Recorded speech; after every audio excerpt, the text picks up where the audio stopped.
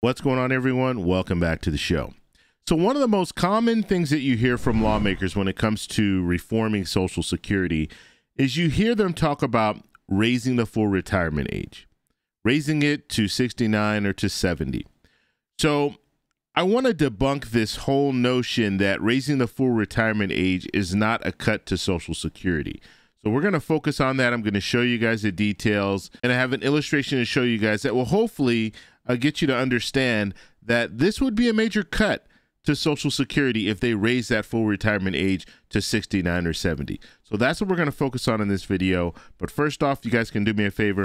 Please like the video, subscribe to the channel, hit that little bell notification, and then click all. By clicking all, you'll get notified anytime we post a video. We do daily videos here, so by clicking the bell notification and clicking all, you should be getting updated every day. And just a reminder, thank you for your support. I really appreciate it. And if you'd like to follow me on Twitter and Threads, you can at the TEC Show Live. Okay, so I'm going to show you guys this illustration, but before we even get into that, I want to just talk about this really quickly. When it comes to raising the full retirement age, that is a cut to Social Security, and it will not reform Social Security. So we're looking at a situation where you can raise that full retirement age, but it's not going to be enough, and we're still going to be looking at this issue when it comes to the trust fund in 10 years. It's not going to do much when it comes to reforming Social Security. So you're going to have to do other things. You need to bring in more revenue in order to reform Social Security. So when you hear lawmakers say, yes, it's on the table, let's raise the full retirement age, that is not going to be enough. And all it's going to do is it's going to mean that people who want to retire at 66 or 67 are going to probably have to delay that until they're 70 because they need that additional income coming in from Social Security in order to retire. Okay, let me show you guys this illustration here, and we're going to talk a little bit about this. And I think it's important because this should put all this talk about Social Security, raising that full retirement age is not a cut. This should put that to rest. So first off, the first thing that I want to look at is the life expectancy, because I think that's very important. And so the current life expectancy is 79.11 years. Okay, so just say 79 years is the life expectancy in 2023. Now, that is, what are they saying? There's an increase so there's a 0.08% increase from 2022. All right, so 2022, it was 79.05 years. And then they show in 2022, that was a slight increase, a 0.08% increase from 2021. And we know in 2020, we actually saw it go the opposite direction, okay? And that was mainly due to the pandemic, or at least that's what they're saying it was due to. Now, let's take a look. I want to take a look at some other information here. The majority of Americans are strongly opposed to raising the full retirement age from Social Security, a move that's been suggested by senators on Capitol Hill. A Quinnipiac University poll found that 78%, this is huge, 78% of the American people are against hiking the full retirement age to 70, while nearly 7 out of 10 people are concerned about simply having enough saved for retirement. Okay, so there's a problem when you have lawmakers that are coming out and saying, and I've heard a lot of lawmakers say this, raise the full retirement age. Anytime they're asked this question, and generally, let's put it on the table, generally, Republicans are the ones that are talking about raising the full retirement age. Although you could have some Democrats that are out there that are entertaining that, or they might use that as kind of a bargaining tool. Okay, we'll let Republicans raise that full retirement age if we can do this. So, it's kind of, it's a mixed bag, but the vast majority of Republicans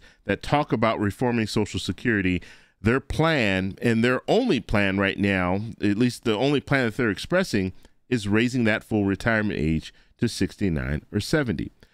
Although 78% of the American people say, no, we're not okay with you raising the full retirement age. But lawmakers who are supposed to represent the American people are saying, no, we want to raise the full retirement age to 70. We have to do that.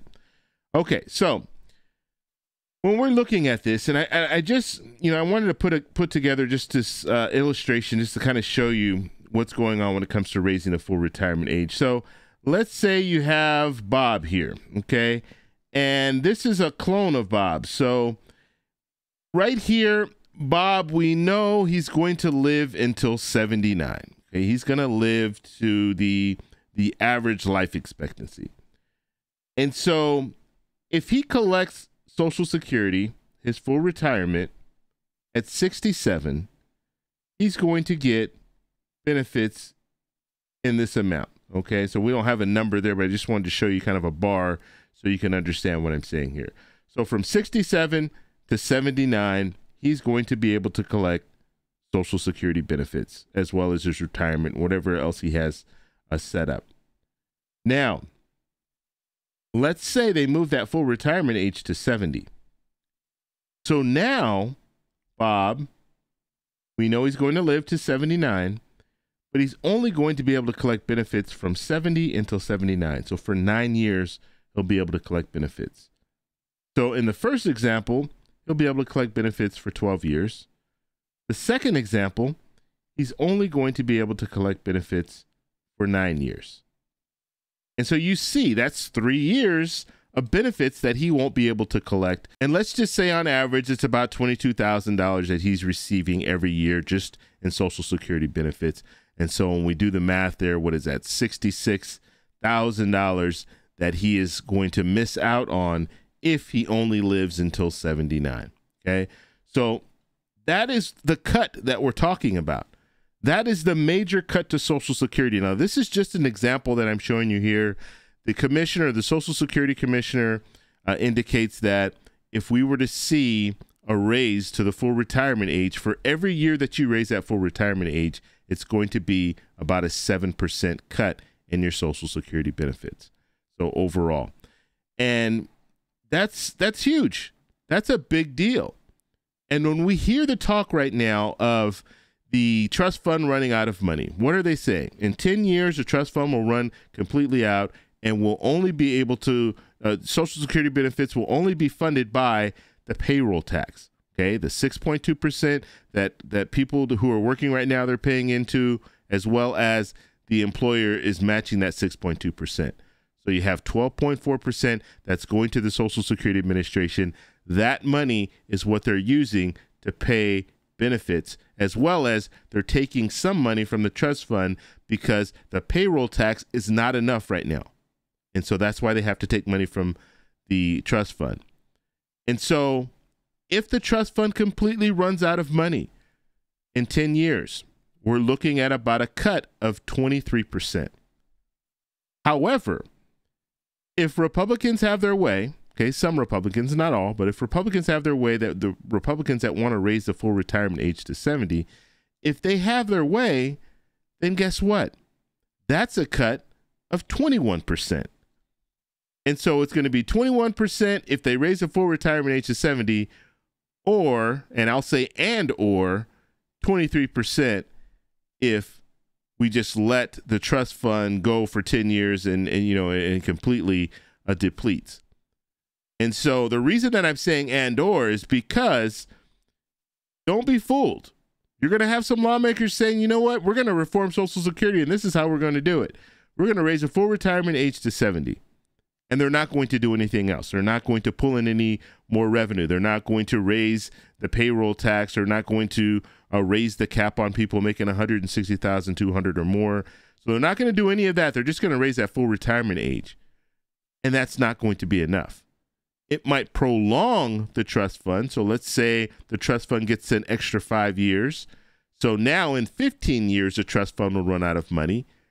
And we'll be looking at that same 23% or even more cut in benefits. But since they raised the full retirement age up, you saw that 21% cut. So you see a 21% cut, and then 5 years or 15 years total down the road, you're looking at another 23% cut. So you see how this is just not going to work, and it's going to be worse for people if they really move forward with raising the full retirement age. What they need to do And I've been talking about this, and I will continue to talk about this because it's the truth. They need to bring in a revenue stream. The only real way they're going to bring in a revenue stream is raising taxes. That's it. Lawmakers don't like to talk about raising taxes, but in this situation, that is the reality. The payroll tax across the board, they're going to either have to raise that, or they're going to have to raise the cap on people making $160,200 or more. That's the bottom line. Okay. So, you know, if you hear lawmakers saying other things, oh no, we can do this, we can privatize Social Security, we can do all this, it's not going to work. They need to bring in more revenue for the Social Security Administration so they can pay out the current benefits. That's the only way that's going to work. And I stated this before, I think the vast majority of the American people who are working right now and paying into the payroll tax would be okay if you raised it 1% or 2%. They would be okay with that because they would know that they'll be able to collect their full Social Security benefits. Because if you pose this question to them, they've been paying, let's just say someone is 50 years old right now, or, you know, let's do it this way. Let's say they're 57 years old right now. They've been working their whole life. They've been paying into Social Security their whole life. And then we tell them in 10 years, when they're set to retire, they're going to, if they don't do anything when it comes to Social Security, they're going to see 23% cut in their Social Security benefits. If we tell that person who's 57 right now, has been paying into Social Security their whole life, that, you know what, you're going to have to take a 23% cut. Most people at 57 and even younger are going to say, you know what, why not raise it 1% or raise it 2%? I want that full 100% when I retire. I don't want to take that cut of 23%. I'm okay with you raising my taxes for that purpose because the money will come back to me. But lawmakers don't want to do it. They don't want to talk about that. What they're talking about is that same person that's 57 right now, they might have to retire at 70. They might have to wait an additional 3 years to retire. That's what lawmakers are talking about. Instead, they should be talking about investing, okay? And you can even call it that. Like you're talking about it as raising taxes. You know that word raising taxes is poison when it comes to lawmakers. But you can look at it this way. It's an investment in their retirement future. That's what it is. Raising it 1% or raising it 2% is an investment in their retirement future. So I want to know what you guys think about this. So let me know down below. If you like this video, please give me a thumbs up. Please subscribe for more, and I'll talk to you in the next one. Bye.